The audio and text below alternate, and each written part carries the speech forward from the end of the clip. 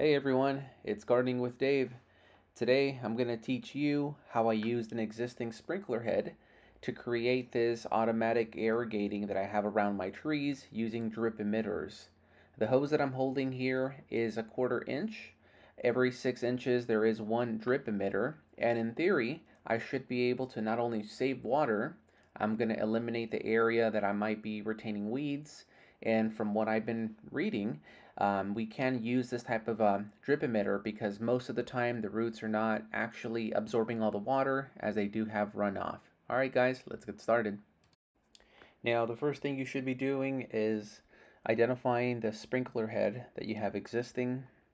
Lily here is in the back. I got another shot of her just hanging out looking at the berries that will be setting up an irrigation as well.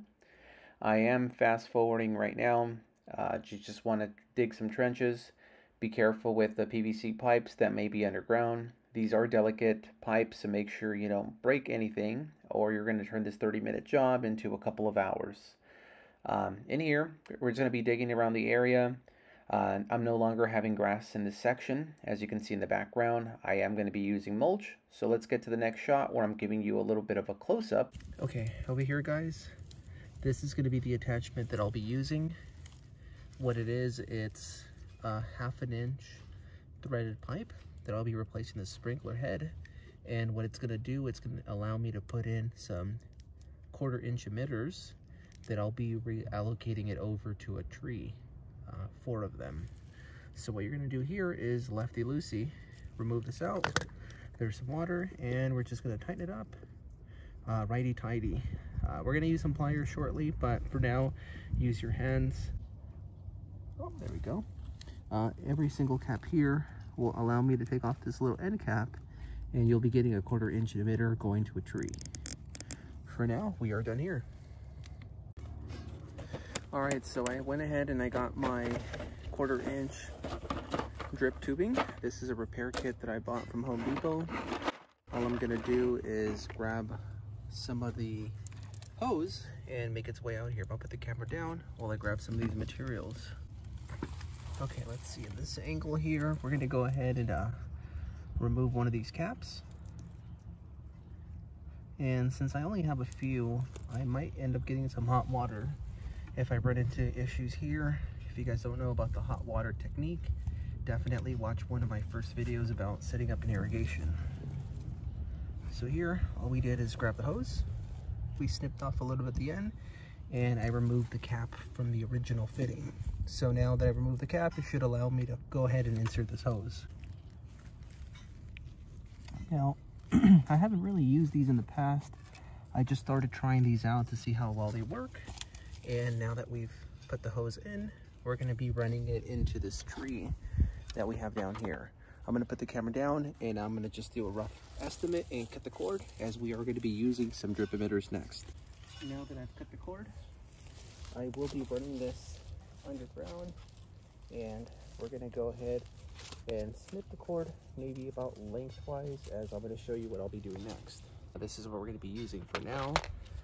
So what we're going to do here is, once we identify how far away we're going to go, we're going to plug in the main one so we can get the water coming in. Every 6 inches they will be having some small water coming out apart. So what I plan on doing is I'm going to use the size of the tree to determine how far the roots might be. As I mentioned, if this doesn't come out perfect, it's okay, I'll just redo it again. So I think this is going to be a reasonable size. So what I'll do is I'll go ahead and cut it here.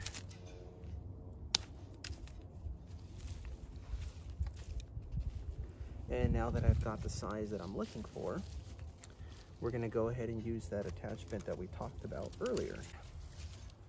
Now that I've got my circle, I'm just going to go ahead and find out how far away I need to cut this so I can unite this, and we are done with the first tree.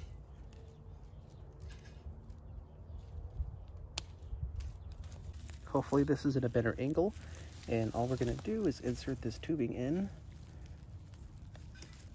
And there you have it, guys. If everything looks well, give me a few. I'm going to go ahead and finish capping off a few more sprinklers, and then we'll be doing a test run. All right, it's a few days later. Let's go ahead and click on the trees. 10 minutes. And the valves should be turning on. Let's make it work over there.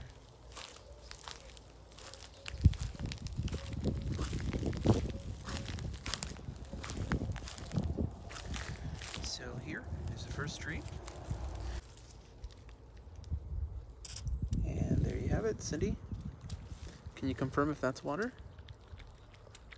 Yeah? All right.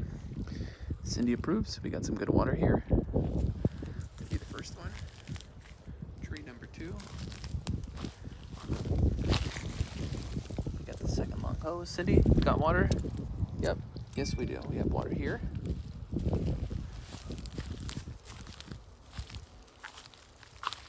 We have a berry here that is also being irrigated. Tree number 3, and wow, look at this cool guy. I've been away for a few days and some mushroom came out.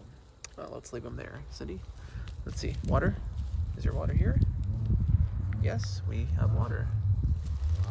Tree number 4 would be the apple tree. I'm proud to share that we actually are getting some baby apples already. We're in April. And here is the 4th tree. And we have water coming out as well. And I'll give you a little close-up of the final product back here.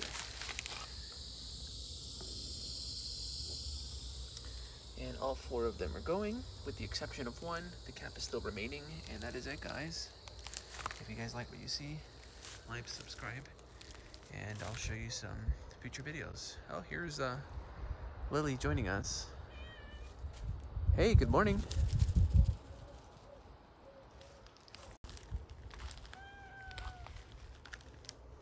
Hey, Lily. You guys wanna maybe get off the bed?